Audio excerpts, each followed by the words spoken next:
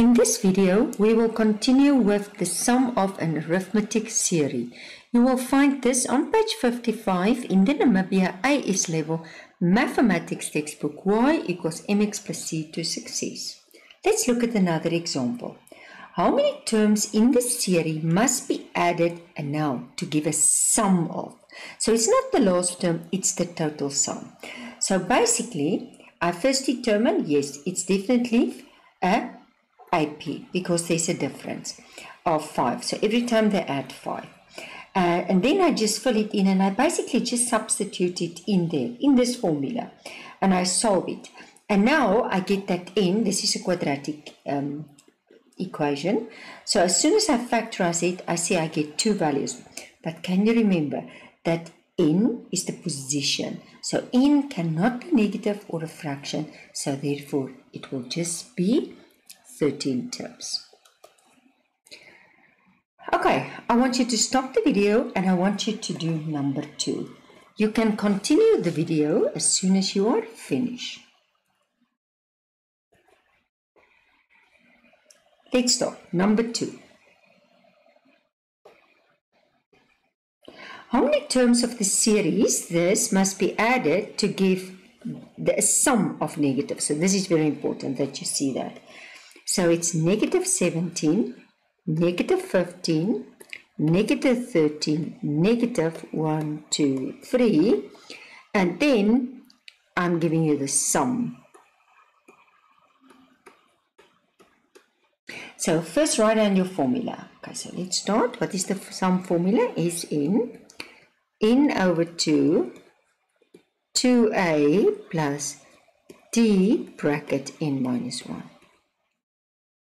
So in the place of Sn, I'm going to say negative 17, n over 2, and what is a? Is negative 17.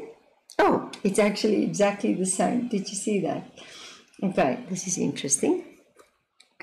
Okay, and d, how will I get d? Let's just write. If I want to get d, it's t2 minus t1, which would have been just your brackets, then you will not make a mistake, which would have been negative 15 plus 17, and that's 2. Okay, and then now it's the, oh, I forgot, now I'm looking for n.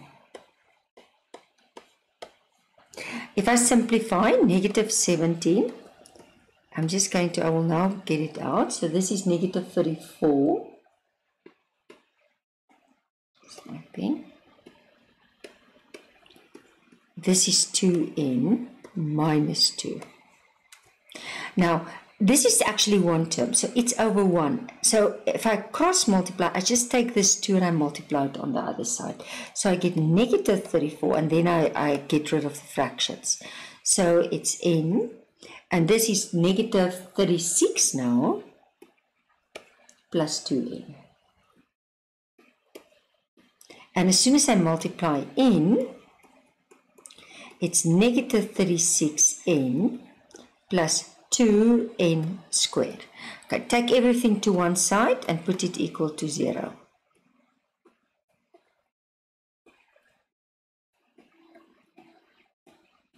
And then divide by 2.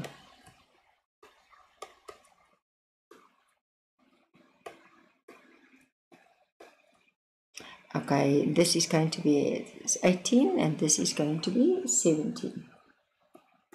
Let's just see if I can factorize this. I think you can. So this is in group A because of the positive. Oh, this is nice. 17 plus 1, it's 18. Signs are the same, but both is a negative. So I'm going to get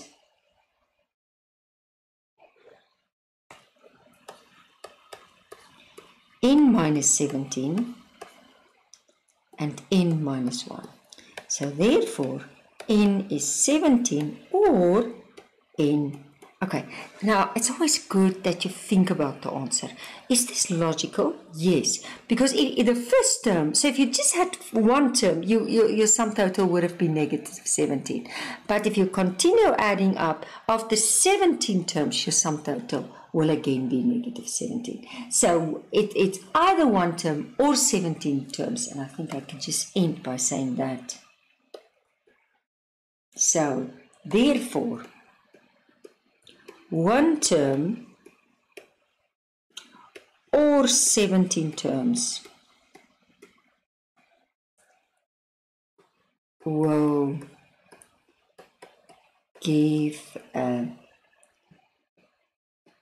sum of negative 17. Okay, that's how you do it.